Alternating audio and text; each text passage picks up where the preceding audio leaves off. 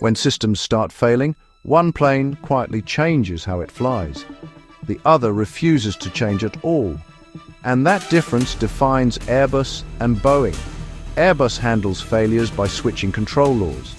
As sensors or systems drop out, the aircraft deliberately changes its behavior.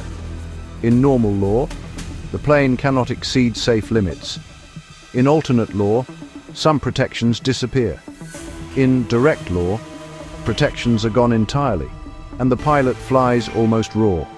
Each downgrade is structured and predictable, but the handling changes.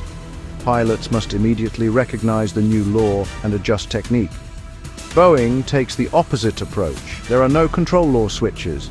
The aircraft always flies the same way. As systems fail, assistance disappears. Controls get heavier. Warnings replace protections.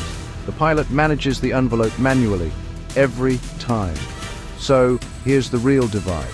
Airbus degrades by removing protections in steps. Boeing degrades by removing help and trusting the pilot completely. Is it safer to change how the plane flies, or safer to never change it at all?